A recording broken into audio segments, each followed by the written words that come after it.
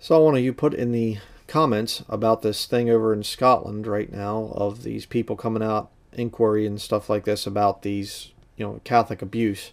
And this stuff always vexes my soul so badly. It's so disgusting to me, but it needs to be talked about. It needs to be brought out, and people need to understand this, that this is the reality of what goes on in a lot of the Catholic system. Okay? And it just gets covered up and covered up and covered up and covered up. The Catholic Church is a satanic church. Absolutely, completely satanic. It's just disgusting. This is the BBC here. It says inquiry told girl abused by priest at Smilham Park had arm broken by nun. Excuse me, I'm going to sneeze. Excuse me. An 8-year-old girl had her arm broken by a nun after... Let me zoom in a little bit here. After she discovered the child was being sexually abused by a priest, an inquiry has heard. Teresa McGrain told the Scottish Child Abuse Inquiry she hoped the nun would protect her after walking in on the assault at Smilham Park Orphanage in 1970, but she said she was instead verbally abused and thrown at a wall. She said she was then beaten and threatened with having her other arm broken. Beatings and humiliation. Miss Tulmy McGrain waived her right to anonymity at the inquiry to recount a catalogue of other abuses during her 11 years at the orphanage in Lanark, South Lanarkshire, which closed in the 1980s. These included beatings, humiliations, freezing showers, and children being force-fed inedible food, being told to eat their vomit, and having their mouths rinsed out with soap. The witness told the hearing in Edinburgh how she arrived at the institution run by the Daughters of Charity of St. Vincent de Paul at the age of 6 in 1968 after an abusive early childhood. She recounted how, about 2 years later, she had a job dusting pews in the church. One particular priest would arrive early and ask her to sit on his lap before progressing to making her to perform a sex act on him or watch as he did so, the inquiry heard. He said, "I need you to be a soldier of God, a good little soldier," she told the inquiry, adding the abuse went on for several months. On one occasion, a nun walked into the room as it was happening. She said, she told the hearing, "I thought, praise the Lord, she's seeing this. She's going to be angry with him and protect me." Her whole face became distorted. "I thought she's angry with him, but she was angry with me." It's okay to lie. She told how she crawled away and had to go back to church, but when another nun found out she could not raise her arm, she was given a real hiding, or she was beaten really bad. "I said I couldn't lift my arm hurt. I said a nun has broken my arm," Ms. Tulmy McGrain said. There she is today. She told the inquiry how the second nun took her to the hospital, but warned her, "Don't you dare tell anybody what happened, young lady, or I'll break your other arm." Now look at this. This is important. And assured her she would be lying to protect a man of God, so it's okay to lie. Isn't it interesting that that's exactly what goes on in a lot of these Baptist churches? Don't you speak against the man of God. Are they really Baptists, or are they Roman Catholics in disguise? I've seen it. I've seen it.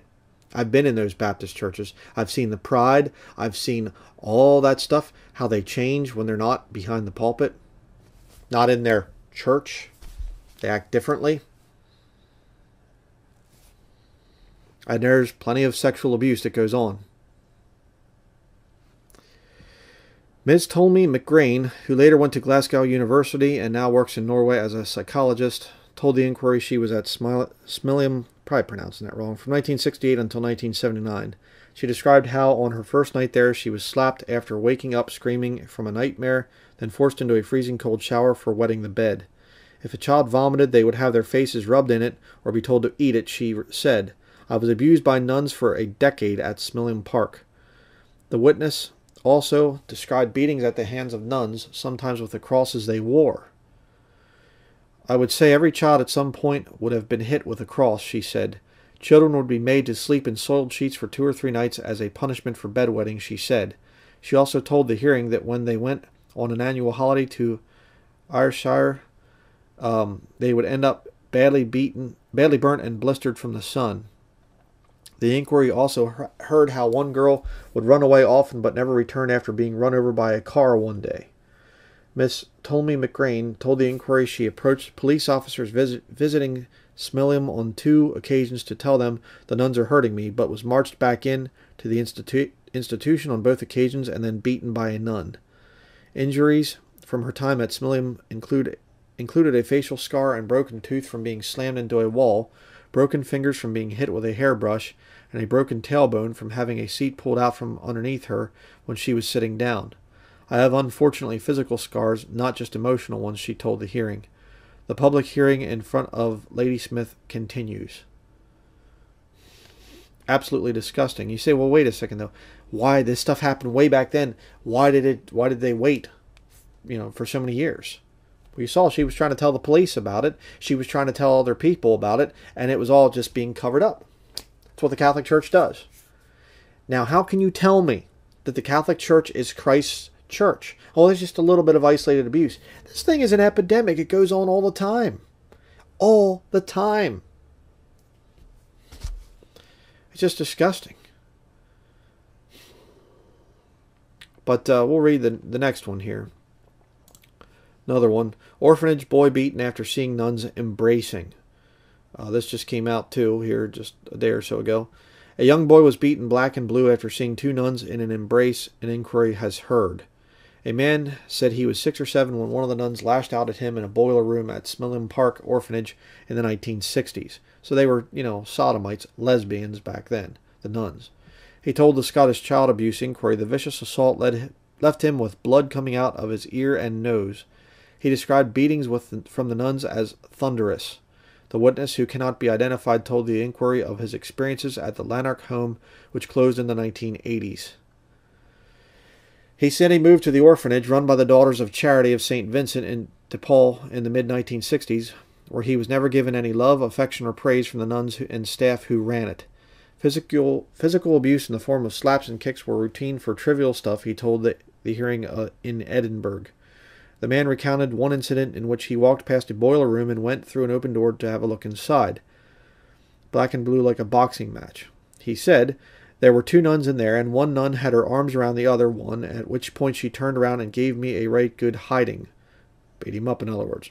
I'm talking about punching, kicking, pulling my hair. I distinctly remember there was a boiler, and it had a flame coming out of it, a flamethrower. She put my face really close to that. I can still remember my hair getting singed, my eyelashes, and the smell of singeing stayed with us for quite a while after that. When he woke up from the attack, he said he had blood coming from my ear and blood coming from my nose. For days after that, I was black and blue like being in a boxing match, actually. He said he wondered for a long time what had caused the nun to be so nasty until he found out about one of television's first lesbian kisses on the soap Brookside. She was obviously kissing another nun, that's what I think, he said. He told how he was later moved to another institution in England. During his time there, he experienced sexual abuse at the hands of a trainee priest, the inquiry heard. He told how the enforced move really affected him, having robbed him of his Scottish identity. Another witness told the inquiry he has a fear of nuns after suffering physical, emotional, and mental torture at Smilliam. The man, whose name cannot be disclosed, spoke of regular thunderous beatings at the hands of the nuns tasked with looking after him. Burn in hell to these nuns. The witness told how he was taken to Smilliam for a time at the age of 4 following the death of his mother. He said the nuns would beat him, kick him, and strike him with implements such as wooden coat hangers. The punishments were frequent and the beatings were thunderous, he said. He also spoke of verbal abuse from the callous sisters, telling the hearing the nuns would say things like, "Your ma's left you for good."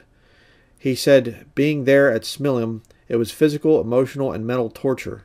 The witness told the inquiry he has an absolute fear of nuns. The inquiry, chaired by Lady Smith, continues. Just absolutely disgusting, And again, all these people like Stephen Anderson and things like that that cover up, oh, the Catholic Church is bad, yeah, sure, but Mystery Babylon is America. That is satanic. Okay, that is disgusting. Revelation chapter 17, verse 6 says, "And I saw the woman drunken with the blood of the saints and with the blood of the martyrs of Jesus. And when I saw her, I wondered with great admiration." This woman, she isn't just satisfied with a little bit of blood, with a little bit of horror and torture and things like that. She's drunken with it. She wants more and more and more, abusing children, just murdering people and stuff like that. And the worst part is, it's going to get, the very worst killing is going to be in the future. That's why I stand against Catholicism. People get all upset at me. Oh, you think the Catholics are behind everything? And well, indirectly, it will tie back usually to the Vatican. She's the mother of harlots and abominations of the earth. Revelation 17 says that. So I'm a Bible believer. The Bible says Mystery Babylon is there, and she's the mother of harlots and abominations of the earth. So if there's something that's an abomination in the earth, it ties back to Mystery Babylon according to the Bible. So if you have an issue with what I say, you really have an issue with the Bible. But just wanted to bring this out. Just keep hammering away at this stuff, because it's just so disgusting, But I pray for the wrath of God to fall upon the Roman Catholic Church. I'm looking forward to it. That's why when, one more verse of scripture here. Actually, I'll show it to you. One of my favorites. Go to the book of Revelation, chapter 19. The fall of Babylon is in Revelation 18. And it says, "After these things I heard a great voice of much people in heaven, saying, Alleluia, salvation and glory and honor and power unto the Lord our God. For true and righteous are his judgments. For he hath judged the great whore, which did corrupt the earth with her fornication, and hath avenged the blood of his servants at her hand." And again they said, Alleluia, and her smoke rose up forever and ever. Praise the Lord, I can't wait for that day. And all these poor little children that were abused and everything else, and just had their mind destroyed by these wicked, disgusting Roman Catholic priests and nuns. Justice is finally going to be done for that. I can't wait for that day. And if you dare to try and take away the blame from the Roman Catholic Church, the saints are cheering it. Hello, the Roman Catholic system goes way back to the 1st century. The Roman Empire eventually merging about the 4th century into the Roman Catholic Church. Where's America at? Oh, America's Babylon, And they say, well, it moved. It was originally the Roman Catholic Church in the 1st century, or the Roman Empire, and then it was the Roman Catholic Church, and now it's America. You're a fool if you believe that. Okay? Truly believe that. If you're, saying it, it's because you're deceiving people. Just sickens me. So that's going to be it. Thank you for watching.